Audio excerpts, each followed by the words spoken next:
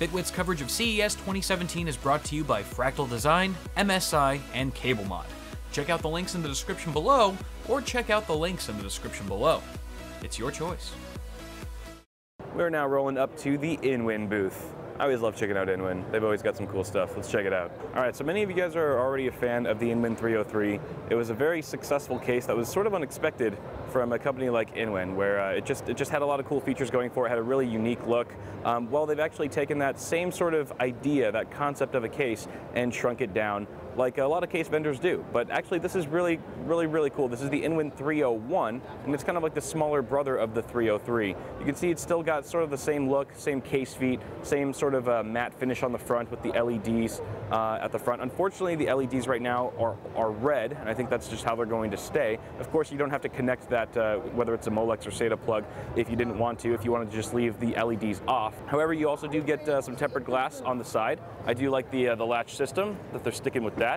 I think that is a huge plus. Thank you very much, Paul. Paul just rolled in.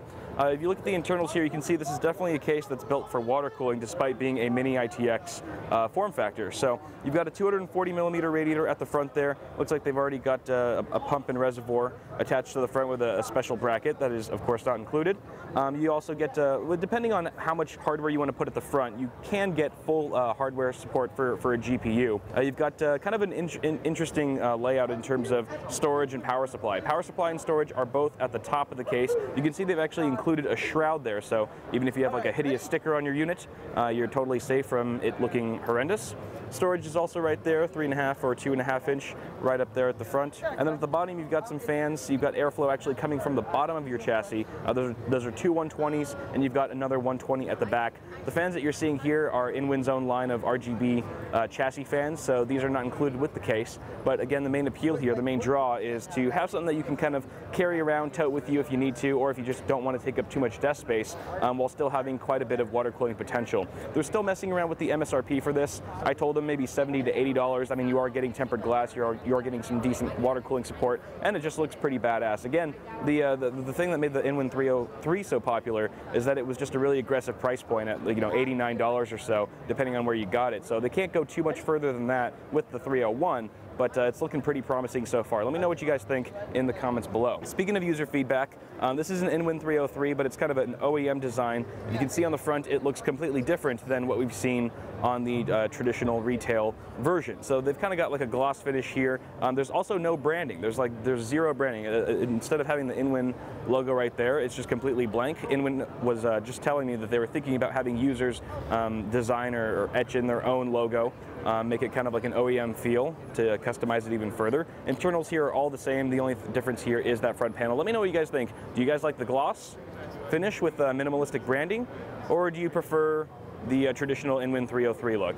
I kind of told them like a hybrid would be good. Like, give users the matte finish without the branding, and I think everyone will be happy. But that could be just me. Let me know in the comments what you think. And this is especially needing your user feedback right here. This is also an InWin 303. However, they've messed around with some of the internal layouts as well. First off, RGB LEDs. I think that was just a long time coming. I think as soon as I saw this case, the first thing I thought was, why can I only have like red or white LEDs, or red or blue LEDs? That just doesn't make sense. So RGB, I think, is definitely something that many of you guys will be like, kind of roll your eyes like, oh, of course it's now RGB. But at the same time, it is kind of nice having that option to select whatever color you want based on the scheme that you're going for. Also, the other difference you'll see here, it's kind of hard to tell. Let me go ahead and take this panel off.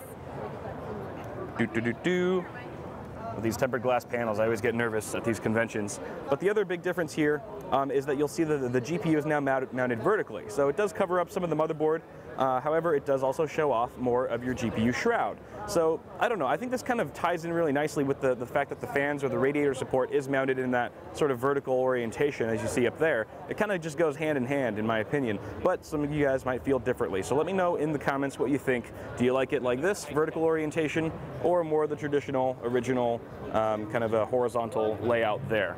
let's go ahead and see the last case that we're checking out here at the booth, and we'll wrap this up. All right, guys, this is the last case we're checking out here today at Inwin. This is the Tau 2.0. Apparently there was a Tau 1.0 that I've never even heard about. So when I saw this, I was like, ooh, brand new case. It's kind of more of a refined case that they've made some updates to since the last one. So speaking of which, the first one is this LED touch sensor, which Paul can so eloquently demonstrate. So I guess, yeah, that's totally functional. I'm not sure if this is just like a prototype because it's not really working. The power button works because clearly Paul just turned everything off. But apparently that finger sensor, you can slide it up and down and change the LED brightness on there. I believe those are fixed LEDs in terms of color. I don't believe you can change the actual color of them. The other addition that they've made here, or the revision, is that they've actually increased the thickness of the tempered glass from 3 to 5 millimeters. So it does look pretty beefy. I will say it does look nice. It kind of looks like this polygonal texturized thing. I don't know. It kind of looks like dark crystal status, you know, from the future. The other last addition that they've made here is that they've included dual 360 rad support. So you get 360 at the front and the top.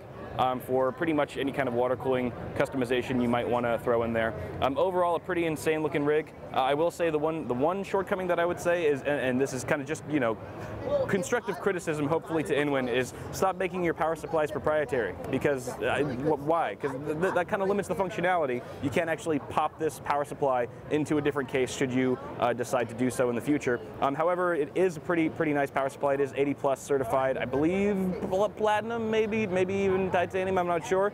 Don't quote me on that, but it is 1065 watts. I forget the exact model name. Of course, Inwin is also known for their really high quality power supplies. I would just hope to see less proprietary versions of that in the future. But that is going to do it for now, guys. This has been Inwin at CES 2017. I'm with Paul. Hey! Thank you guys so much for watching. Stay tuned for more coverage coming really soon. Thank you to my sponsors, MSI, Fractal Design, and Cable Mod. Go ahead and check out their stuff in the... Stop it! Stop it, Paul.